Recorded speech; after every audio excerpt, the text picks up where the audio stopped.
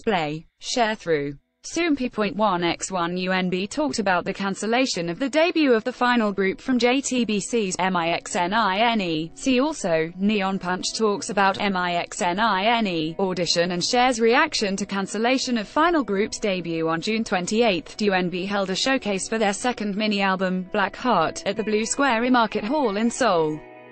UNB is a project boy group made up of the top 9 contestants of KBS2 TV's The Unit, Soompi. Display, News, English.300x250, BTF Soompi. Mobile, English.300x250, ATF UNB's Chan said, "We were able to debut through The Unit. A debut group was also formed on our rival program that aired on another network, MIXNINE, and I saw that it was cancelled." He continued, "We were going through the same experience, so I thought it'd be fun if we went head-to-head with our skills on a show or on stage. Both programs had the same goal, so it was a situation where we could have decided who was better. My heart hurt when we couldn't do that anymore." He added, "Just like how we suffered, the MIXNINE team also must have suffered a lot.